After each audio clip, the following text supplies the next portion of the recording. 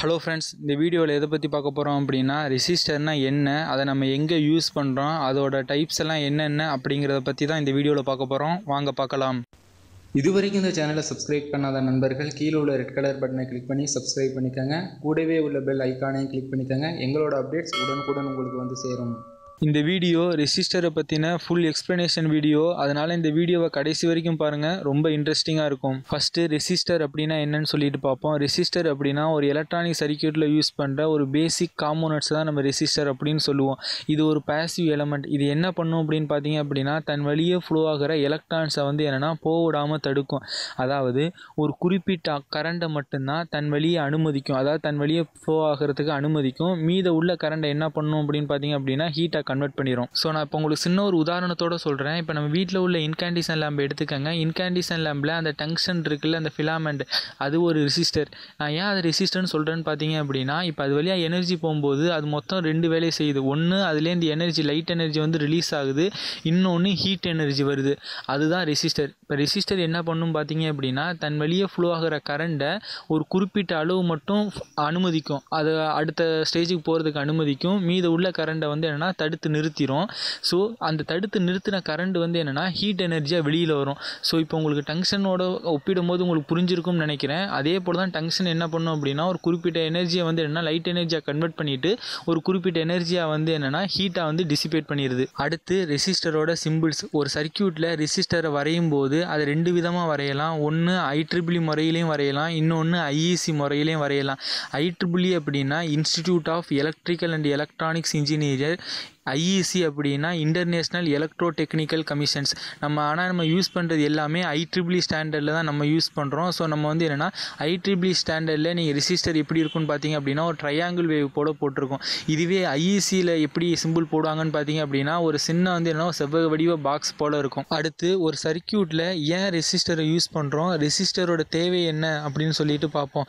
இதுக்கு நான் உங்களுக்கு சின்ன ஒரு உதாரணத்தோடு சொல்கிறேன். இப்போ 9 வோல்ட் பேட்டரி எடுத்துக்கோங்க. அந்த 9 வோல்ட் பேட்டரியில் பார்த்தீங்க அப்படின்னா ஒரு எல்இடியை கனெக்ட் பண்ணுங்கள். அப்படி கனெக்ட் பண்ணும்போது ஸ்ட்ரெயிட்டாக கனெக்ட் பண்ணும்போது என்ன ஆகும்னு பார்த்தீங்க அப்படின்னா எல்இடி வந்து ஃபியூஸ் போயிடும். ஏன்னு பார்த்தீங்க அப்படின்னா எல்இடியோட கரண்ட் ரேட்டிங் பார்த்தீங்க அப்படின்னா 3 மில்லி ஆம்ப்ஸ். ஆனால் பேட்டரியிலேருந்து கரண்ட் எவ்வளோ போகும்னு பார்த்தீங்க அப்படின்னா கிரேட்டர் தென் 30 மில்லி ஆம்ப்ஸ் போகும். அப்போ என்ன ஆகும்னு பார்த்தீங்க அப்படின்னா அளவுக்கு அதிகமான கரண்ட் வரதுனால எல்இடி வந்து என்னென்னா ஃபியூஸ் போயிடும். ஸோ நம்ம இந்த இடத்துல என்ன பண்ணணும் அப்படின்னா, அந்த பேட்டரிக்கும் எல்இடிக்கும் சீரீஸில் ஒரு ரெசிஸ்டர் ஒன்று கனெக்ட் பண்ணிட்டோம் அப்படின்னா எல்இடி பல்பு எரியும்.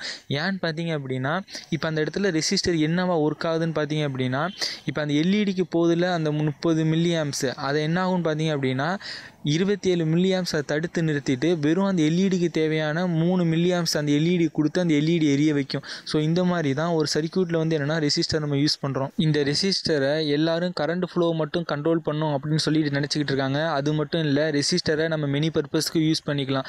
உதாரணமாக இப்போ ஒரு வோல்டேஜ் லெவலில் நீங்கள் அட்ஜஸ்ட் பண்ணா இருந்தாலும் இந்த ரெசிஸ்டர் யூஸ் பண்ணிக்கலாம். அது மட்டும் இல்லாமல் ஆக்டிவ் காம்போனன்ட்ஸுக்கு அந்த பயாசிங் கொடுக்கறதுக்கு இந்த ரெசிஸ்டர் யூஸ் பண்ணுவாங்க. உங்களுக்கு ஆக்டிவ் காம்போனன்ட்ஸ், பாசிவ் காம்போனன்ட்ஸ்னால் என்னென்னு தெரியல அப்படின்னா நம்ம சேனலில் அதை பற்றி ஒரு வீடியோ போட்டிருக்கோம். நீங்கள் இன்னும் இந்த வீடியோ பார்க்கல அப்படின்னா அந்த வீடியோட லிங்கை மேலே ஐகான்லையும் கீழே டிஸ்கிரிப்ஷன்லையும் கொடுத்துருக்கேன், செக் பண்ணி பாருங்கள். இந்த ரெசிஸ்டர்லாம் எதில் தயாரிக்கிறாங்கன்னு பார்த்தீங்க அப்படின்னா செராமிக் ராட்ஸ் கோட்டட் உடைய ஒரு மெட்டல் இல்லைனா மெட்டல் ஆக்சைடு முதற்கொண்டு இதை தயாரிக்கிறாங்க. இந்த ரெசிஸ்டன்ஸ் வேல்யூ நம்ம கண்டுபிடிப்போம் அப்படின்னா அந்த ரெசிஸ்டன்ஸில் உள்ள அந்த கோட்டிங்கை வச்சு தான் இது இந்த வேல்யூடைய ரெசிஸ்டர் அப்படின்னு சொல்லிட்டு கண்டுபிடிப்போம். உதாரணமாக 1 kilo ohm resistor, 2 kilo ohm resistor எப்படி கண்டுபிடிப்போம் அப்படின்னா அந்த ரெசிஸ்டர் உள்ள அந்த கோட்டிங்கை வச்சு தான் நம்ம அதை கண்டுபிடிப்போம். இந்த ரெசிஸ்டரோட கோட்டிங் வந்து என்னென்னா ரொம்ப திக்காக இருந்ததுன்னா அதோட ரெசிஸ்டன்ஸ் லெவல் ரொம்ப கம்மியாக இருக்கும். இந்த கோட்டிங்கோட லெவல் வந்து என்னென்னா கொஞ்சம் சின்னமாக இருந்தது அப்படின்னா ரெசிஸ்டன்ஸ் லெவல் வந்து ரொம்ப ஹையாக இருக்கும். இந்த வீடியோ பார்த்துக்கிட்டு இருக்க பெரும்பாலான பேருக்கு இந்த டவுட் எப்போயாவது ஒரு தடவையாச்சும் வந்திருக்கும். நான் ஒரு சில இடத்துல படிக்கும்போது ரெசிஸ்டர் அப்படின்னு சொல்கிறாங்க, ஆனால் ஒரு சில இடத்துல படிக்கும்போது ரெசிஸ்டன்ஸ் அப்படின்னு சொல்கிறாங்க. ஏன் இப்படி சொல்கிறாங்கன்னு சொல்லிட்டு, ரெசிஸ்டர் அப்படின்னா என்னென்னா அது ஒரு காம்போனன்ட். ரெசிஸ்டன்ஸ் அப்படின்னா என்னென்னா ஒரு சர்க்யூட்டில் ஃப்ளோ ஆஃப் அந்த கரண்ட் ஃப்ளோ விடாமல் தடுக்குதுல்ல, அந்த ப்ராப்பர்ட்டியோட பேர் தான் நம்ம ரெசிஸ்டன்ஸ் அப்படின்னு சொல்கிறோம். ஸோ நான் இதை உங்களுக்கு ஒரு சின்ன எக்ஸாம்பிளோட சொல்கிறேன். பொதுவாக நம்ம மெட்டீரியல்ஸை 3 வகையாக பிரிக்கலாம். ஒன்று கண்டக்டர்ஸ், இன்னொன்று செமிகண்டக்டர், இன்னொன்று இன்சுலேட்டர். கண்டக்டர் என்ன பண்ணும் அப்படின்னு பார்த்தீங்க அப்படின்னா தன் வழியே எலக்ட்ரான் ஃப்ளோவை அனுமதிக்கும். அதாவது கண்டக்ஷன் பேண்டுக்கும் வேலன்சன் பேண்டுக்கும் இடையான அந்த இடைவெளி ரொம்ப கம்மியாக இருக்கும். ஸோ எலக்ட்ரான் ஃப்ரீயாக வந்து மூவ் ஆகிட்டு வந்துடும். இதுவே நீங்கள் இன்சுலேட்டர் எடுத்துக்கிட்டீங்க அப்படின்னா அது தன் வழியே ஃப்ளோ ஆகிற எலக்ட்ரானை போடாமல் தடுக்கும். அதாவது கண்டக்ஷன் பேண்டுக்கும் வேலன்ஸ் பேண்டுக்கான இடைவெளி அதிகமாக இருக்கிறதுனால எலக்ட்ரான்ஸ் வந்து மூவ் பண்ண முடியாது. ஸோ அந்த மாதிரி எலக்ட்ரான்ஸ் போவிடாமல் தடுக்குது தெரியுங்களா, அந்த ப்ராப்பர்ட்டியை தான் நம்ம ரெசிஸ்டன்ஸ் அப்படின்னு சொல்கிறோம். இந்த ரெசிஸ்டன்ஸை அப்போசிங் ஃபோர்ஸ் அப்படின்னு கூட சொல்லுவாங்க. இந்த ரெசிஸ்டன்ஸ் வேல்யூ ஒரு சர்க்யூட்டுக்கு எப்படி கால்குலேட் பண்ணுறதுன்னு பார்த்தீங்க அப்படின்னா நம்ம ஓம்ஸ் லா யூஸ் பண்ணி கால்குலேட் பண்ணலாம். உதாரணமாக ஓம்ஸ் லா பார்த்தீங்க அப்படின்னா V = IR. அதில் நமக்கு R வேணும் அப்படின்னா V/I போட்டோம் அப்படின்னா நமக்கு R கிடச்சிரும். இந்த ரெசிஸ்டரோட VI கேரக்டரிஸ்டிக்கை பார்த்தீங்க அப்படின்னா எப்பப்பெல்லாம் கரண்ட் வேல்யூ இன்க்ரீஸ் ஆகுதோ அப்பப்பெல்லாம் வோல்டேஜ் வேல்யூ இன்க்ரீஸ் ஆகும். அதாவது வோல்டேஜும் கரண்ட்டும் டைரக்ட்லி ப்ரொபோர்ஷனல் டு இருக்கும். ஒரு சர்க்யூட்டில் டெம்பரேச்சர் இன்க்ரீஸ் ஆச்சு அப்படின்னா ரெசிஸ்டன்ஸ் வேல்யூ இன்க்ரீஸ் ஆகும். இது எப்படின்னு பார்த்தீங்க அப்படின்னா இந்த இடத்துல எல்லாருக்குமே ஒரு டவுட் வரலாம். நம்ம ஒரு ஃபிக்ஸ்டு ரெசிஸ்டர் தான் ஒரு சர்க்யூட்டில் யூஸ் பண்ணுறோம். உதாரணமாக 1 கிலோ உதாரணமாக யூஸ் பண்ணுறேன்னு வச்சுக்கோங்க. இந்த இடத்துல டெம்பரேச்சர் இன்க்ரீஸ் ஆனால் எப்படி வந்து என்னென்னா ரெசிஸ்டன்ஸ் வேல்யூ இன்க்ரீஸ் ஆகும்னு சொல்கிறீங்க அப்படின்னு சொல்லிட்டு ஒவ்வொரு மெட்டீரியலுக்கும் தனித்தனி ரெசிஸ்டன்ஸ் வேல்யூ இருக்கும். டெம்பரேச்சரை பொறுத்து அதோட ரெசிஸ்டன்ஸ் வேல்யூ மாறும். இப்போ கண்டக்டருக்கு பார்த்தீங்க அப்படின்னா டெம்பரேச்சர் இன்க்ரீஸ் ஆச்சு அப்படின்னா ரெசிஸ்டன்ஸ் வேல்யூ இன்க்ரீஸ் ஆகும். இதுவே இன்சுலேட்டர் பார்த்தீங்க அப்படின்னா டெம்பரேச்சர் இன்க்ரீஸ் ஆச்சுன்னா அந்த ரெசிஸ்டன்ஸ் வேல்யூ டிக்ரீஸ் ஆகும். உங்களுக்கு கண்டக்டர் மற்றும் இன்சுலேட்டரை பற்றி மேலும் தெரிஞ்சுக்கணும் அப்படின்னா அதுக்கும் நம்ம சேனலில் ஒரு வீடியோ போட்டிருக்கோம். நீங்கள் இன்னும் அந்த வீடியோ பார்க்காம இருந்தீங்கன்னா அந்த வீடியோட லிங்கை மேலே ஐகான்லையும் கீழே டிஸ்கிரிப்ஷன்லையும் கொடுத்துருக்கேன். இந்த வீடியோ ஃபுல்லாக பார்த்துட்டு அந்த வீடியோ போய் பாருங்கள். Power dissipation, capacities and tolerance வேல்யூவை பொறுத்து 6 வகையாக பிரிக்கலாம். என்னென்னு பார்த்தீங்க அப்படின்னா carbon composition resistor, metal film resistor, carbon film resistor, நான் லீனியர் ரெசிஸ்டர், வேரிஸ்டர், தெர்மிஸ்டர். இந்த ரெசிஸ்டர்லாம் பற்றி வரிசையாக பார்க்கலாம். First carbon composition resistor. இந்த கார்பன் காம்போசிஷன் ரெசிஸ்டரை நம்ம லோ காஸ்ட் ரெசிஸ்டர் அப்படின்னு சொல்லுவோம். இதோட கன்ஸ்ட்ரக்ஷன் வந்து என்னென்னா ரொம்ப சிம்பிளாக இருக்கும். இதை நம்ம கார்பன் ரெசிஸ்டர் அப்படின்னு சொல்லுவாங்க. இதை வந்து எதில் மேட் பண்ணுவாங்கன்னு பார்த்தீங்க அப்படின்னா carbon clay காம்போசிஷனில் covered with plastic கேஸில் வந்து என்னென்னா இதை மேட் பண்ணுவாங்க. இதோட லெட்டு வந்து என்னென்னா காப்பரில் இருக்கும். இதோட மெயின் அட்வான்டேஜ் என்னென்னு பார்த்தீங்க அப்படின்னா இந்த ரெசிஸ்டர் வந்து நீங்கள் எல்லா மார்க்கெட்லேயும் அவைலபிளாக இருக்கும். அதாவது சின்ன சின்ன கடையில் முதற்கொண்டு இந்த ரெசிஸ்டர் கிடைக்கும் உங்களுக்கு. இதோட டிஸ்அட்வான்டேஜ் என்னென்னு பார்த்தீங்க அப்படின்னா டெம்பரேச்சர் வந்து என்னென்னா ரொம்ப சென்சிட்டிவாக இருக்கும்.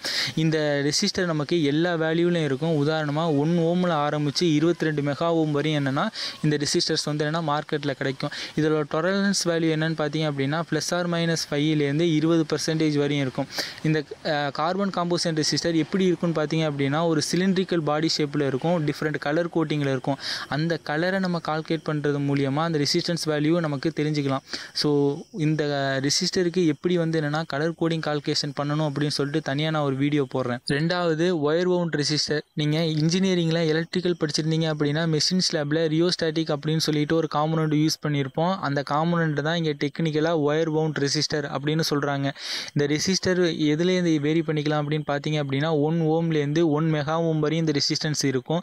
இதோட டொலரன்ஸ் வேல்யூ பார்த்தீங்க அப்படின்னா 0.01%லேருந்து 1% வரையும் இருக்கும். இந்த ரெசிஸ்டரை நம்ம எவ்வளோ ரேட்டிங் உடைய லோடுக்கு யூஸ் பண்ணிக்கலாம் அப்படின்னு பார்த்தீங்க அப்படின்னா 5லேருந்து 200 வாட்ஸ்க்குள்ள அந்த கரண்ட் ஃப்ளோ இருக்கிற இடத்துல இந்த ரெசிஸ்டர் நம்ம யூஸ் பண்ணிக்கலாம். மூணாவது metal film resistor and carbon film resistor. இந்த ரெசிஸ்டர்லாம் எங்கே யூஸ் பண்ணுறாங்கன்னு பார்த்தீங்க அப்படின்னா ஒரு சர்க்யூட்டில் எங்கே டெம்பரேச்சர் கோஎஃபிஷியன்ட் நெகட்டிவாக இருக்கோ அங்கே இந்த ரெசிஸ்டன்ஸ்லாம் யூஸ் பண்ணுறாங்க. இந்த ரெசிஸ்டன்ஸோட ரேட்டிங் வந்து எவ்வளோ இருக்குன்னு பார்த்தீங்க அப்படின்னா கிட்டத்தட்ட 10,000 மெகா ஓம் வரையும் என்னென்னா மார்க்கெட்டில் அவைலபிளாக இருக்கும். இதோட டொலரன்ஸ் வேல்யூ ரொம்ப கம்மியாக இருக்கும். எவ்வளோன்னு பார்த்தீங்க அப்படின்னா +−1% இருக்கும். ஸோ அதனால இது ஹை கிரேட் அப்ளிகேஷனுக்கு இதை யூஸ் பண்ணுவாங்க. நாலாவது வேரியபிள் ரெசிஸ்டர். வேரியபிள் ரெசிஸ்டர் அப்படின்னா என்னென்னா அந்த ரெசிஸ்டன்ட் வேல்யூ அட்ஜஸ்ட் பண்ணுறது மூலியமாக நமக்கு தேவையான கரண்ட் வேல்யூவை அவுட்புட்டாக எடுத்துக்கலாம். இப்போ உதாரணமாக ஃபேன் ரெகுலேட்டர் எடுத்துக்கோங்க. ஃபேன் ரெகுலேட்டரை நம்ம அட்ஜஸ்ட் பண்ணும்போது அதுக்கேற்ற மாதிரி நமக்கு வந்து ஸ்பீடு இருக்குது. அதாவது ஃபஸ்ட்டில் வச்சிங்க அப்படின்னா ஸ்பீடு கம்மியாக இருக்குது. அதே ரெண்டாவதுல வச்சிங்க அப்படின்னா ஸ்பீடு கொஞ்சம் அதிகமாக இருக்குல்ல. அதே போல் இங்கே ரெசிஸ்டன்ஸ் வேல்யூ நீங்கள் 1 ஓம் 2 ஓம்னு வைக்கிறதுக்கு அதுக்கு ஏற்ற மாதிரி நமக்கு வந்து கரண்ட் ஃப்ளோ இருக்கும். அஞ்சாவதாக தெர்மிஸ்டர். இருக்கிற ரெசிஸ்டரோட டைப்ஸ்லேயே ரொம்ப ஸ்பெஷலானதுன்னு பார்த்தீங்க அப்படின்னா இந்த தெர்மிஸ்டர் தான். இதை தெர்மல் ரெசிஸ்டர் அப்படின்னு சொல்லுவாங்க. இதோட ஸ்பெஷல் என்னன்னு பார்த்தீங்க அப்படின்னா எல்லா ரெசிஸ்டருமே நெகட்டிவ் கோஎஃபிஷியன்ட்டில் ஒர்க் ஆகும். நெகட்டிவ் கோஎஃபிஷியன்ட் அப்படின்னா என்னென்னு பார்த்தீங்க அப்படின்னா டெம்பரேச்சர் இன்க்ரீஸ் ஆனால் அதோட ரெசிஸ்டன்ஸ் வேல்யூ கம்மியாயிரும். பட் ஆனால் தெர்மிஸ்டர் மட்டும்தான் பாசிட்டிவ் கோஎஃபிஷியன்ட்டில் ஒர்க் ஆகும். இதை எப்படி மேட் பண்ணுறாங்கன்னு பார்த்தீங்க அப்படின்னா நிக்கல், கோபால்ட், காப்பர் இதை கொண்டு தான் இதை வந்து என்னென்னா மேட் பண்ணுறாங்க.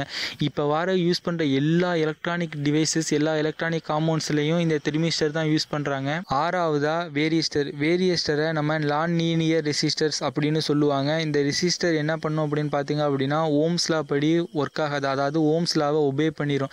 இப்போ உதாரணமாக கரண்ட் வேல்யூ இன்க்ரீஸ் ஆகுது அப்படின்னா ரெசிஸ்டன்ஸ் வேல்யூ வந்து என்ன டிக்ரீஸ் ஆகும், அதான ஓம்ஸ் லா சொல்லுது. பட் ஆனால் அது அந்த மாதிரி இந்த ரெசிஸ்டர் ஒர்க் ஆகாது.